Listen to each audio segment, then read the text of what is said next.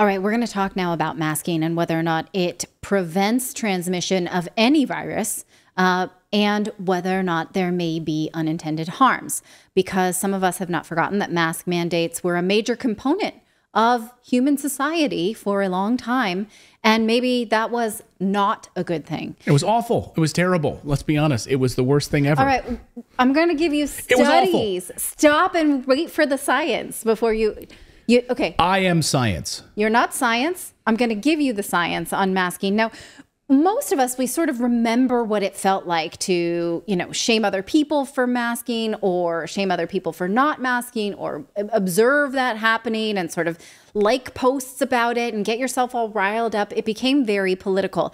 And establishment politicians were very much for it. Why? Though at the time we had Fauci sort of flip-flopping about it, but what was the science around it?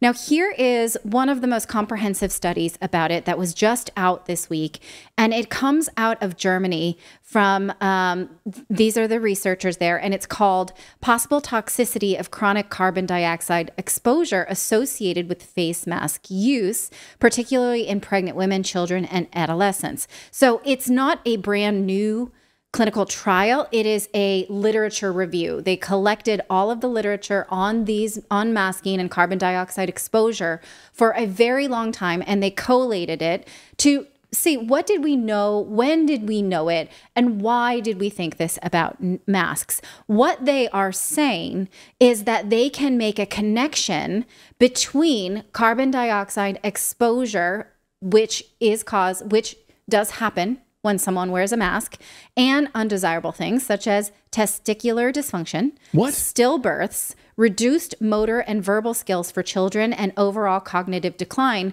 for children born during the pandemic. Now, they're not saying the masks cause these things. They're saying that something happens while wearing a mask, which increases your exposure to CO2, and that prolonged exposure to CO2 has known side effects. Now, I saw a lot of people saying that during the pandemic and being sort of pooped on, for lack of a better word, by people and calling them anti-maskers. This is, again, in hindsight, we can really see the words that were used to throw away critical thought, such as anti-vax, anti-mask.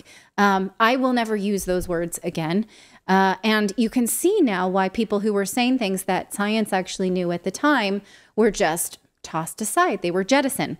Now, the authors are trying in this research review to answer two questions. One, do masks actually prevent transmission?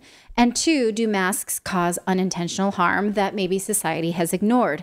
Most of this is not new. Researchers have known this all along, but were not, in fact, allowed to question it. In fact, recall that Dr. Fauci at the start of the pandemic said that masks were not necessary. And then now recently, when he retired from his post, he says he wished he had never said that. Watch. Would you take back what you said about masks? Obviously, the guidance changed, but you were very definitive. You said there's absolutely no reason for people to be wearing masks. Yeah, I mean, sure, if I had to do it over again, of course, I would have analyzed it a little bit better. Oh. Yeah. If he had it all to do over again, he would have.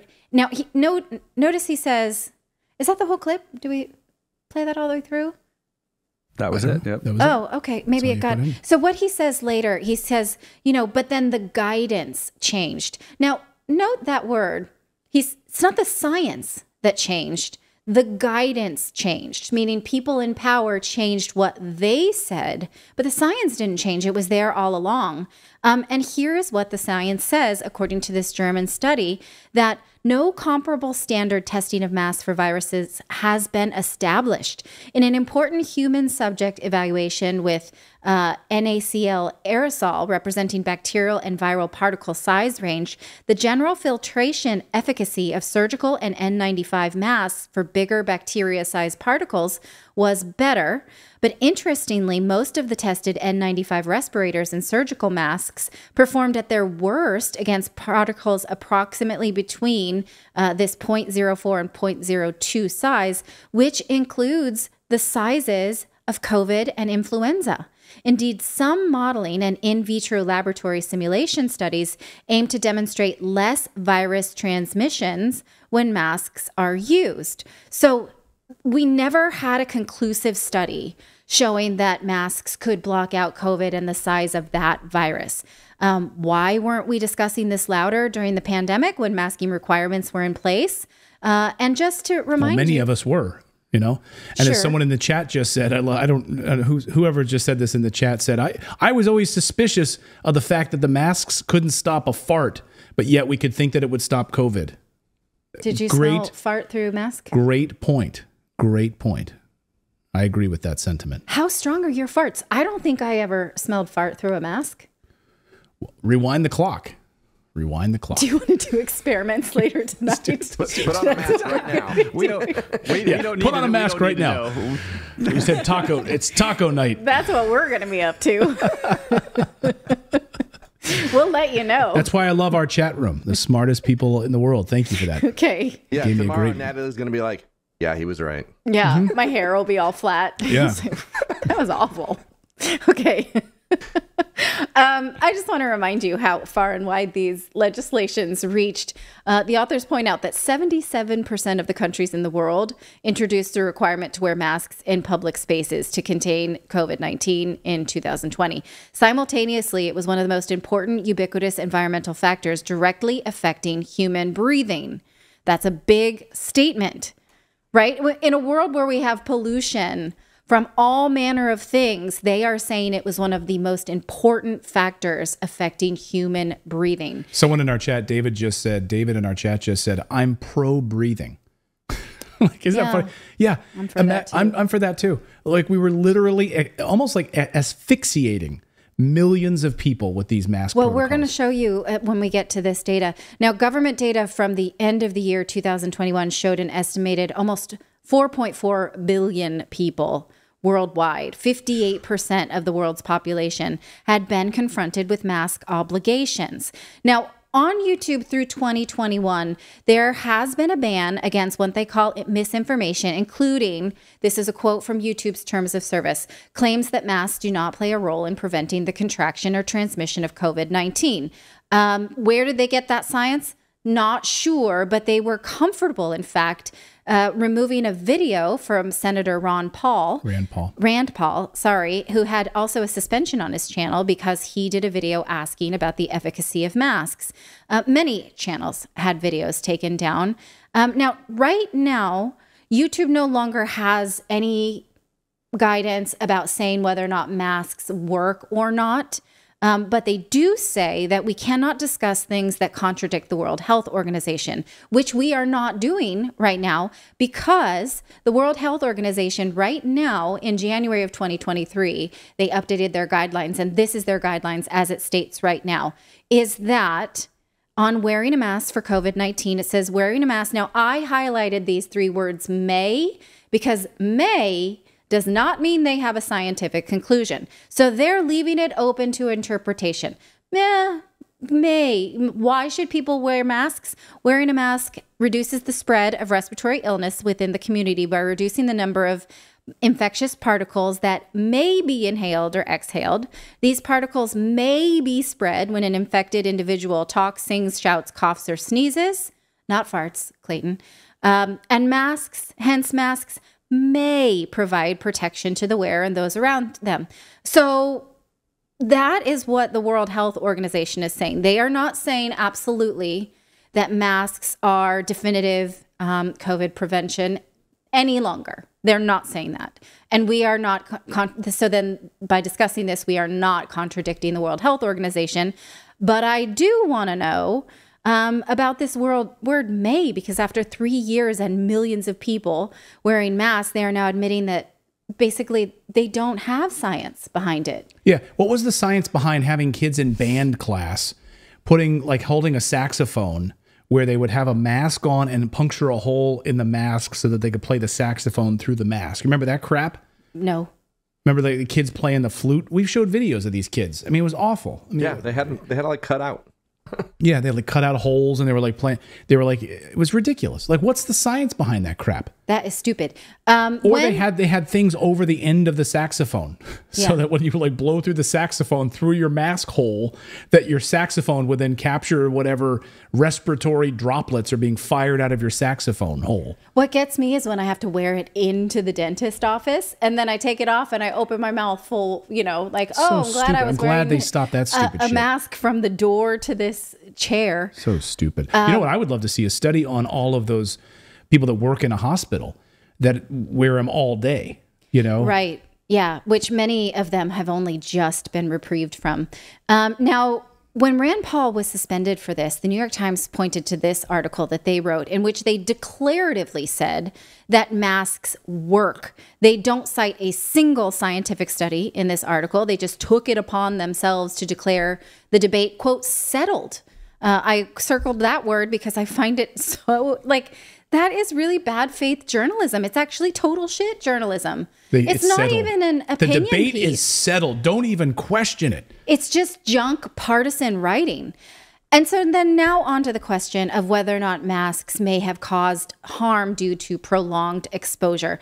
Here is from this study. It said that fresh air has around 0.04% CO2, while wearing masks more than 5 minutes bears a possible chronic exposure to carbon dioxide of 1.41 to 3.2% of the inhaled air. Although the buildup is usually within the short-term exposure limits, long-term exceedances and consequences must be considered due to experimental data. And then it goes on to talk about how even the U.S. Navy sets toxicity levels for CO2 exposure at 0.8, and masks are more than double that if you wear them for even 5 minutes.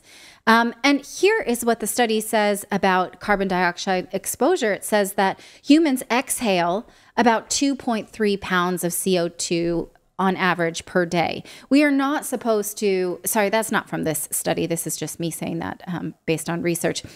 We're not supposed to breathe that back in. When your respiratory system is working properly, this is what your body does with CO2. This is from a great book I read after my daughter had pneumonia called Asthma Free Naturally. It says carbon dioxide is produced as an end product of the process of breaking down the fats and carbohydrates that you eat. And this gas is brought by your venous blood vessels to your lungs, where the excess is exhaled. So you're not supposed to keep it. Crucially, part of your body's quotient of carbon dioxide is retained when you exhale, and correct breathing results in the required amounts of carbon dioxide being retained in your lungs. So you see, it is a delicate balance that your body is always working to maintain. The German study showed that there is possible toxicity when you are constantly exposed to high levels of carbon dioxide. And so wearing a mask, again, doubles the acceptable levels. And this constant exposure, then they say, has known risks in laboratory animals. So what they say is that they know that lab animals exposed to high levels of CO2 have these things, testicular dysfunction, stillbirths, memory loss, verbal skill reduction, all of that kind of stuff. And here are some of the known side effects that they had already known from previous studies about this. It says there's a high risk. These are things that they had already known, that masks bear several side effects and risk. There's a high risk of improper handling when the mask is used by the general population and by children. Yes, you saw people who wore it on their sleeves, who would be in a restaurant and then wad it up and put it on their elbow as they're walking around. That can't be good.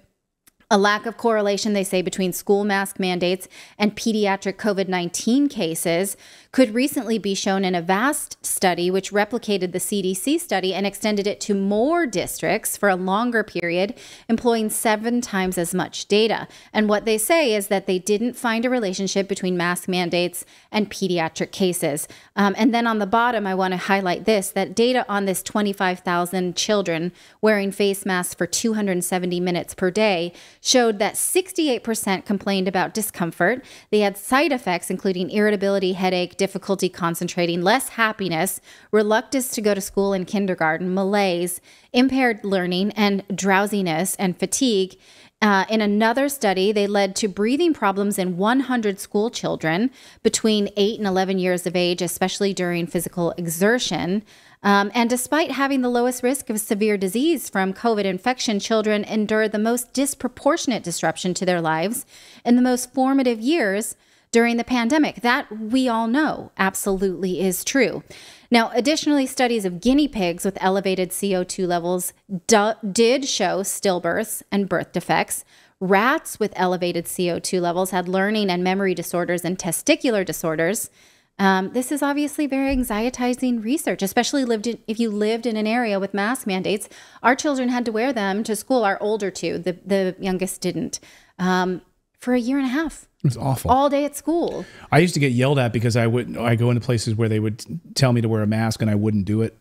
They would yell at me. And I was so passive aggressive about it. I'm like, "Oh, you're still doing that stupid shit?" And I would literally say that to them. I'm like, "You know that's a total farce, right? You're still doing that stupid shit?" And they're like, I don't like that. I feel like it's unduly antagonistic on a person who's not making the rules. I'm an asshole. So yes. Thank you so much for watching this segment here at Redacted. We are live every day at 4 p.m. Eastern time, trying to share the stories that the mainstream media will not cover. You should also come over and join our community of Redacted Rebels over at redacted.inc. That's our private locals community where we can share exclusive content that we simply cannot share here on YouTube. Come over and join the rebellion together right now by going to redacted.inc. We'll see you next time.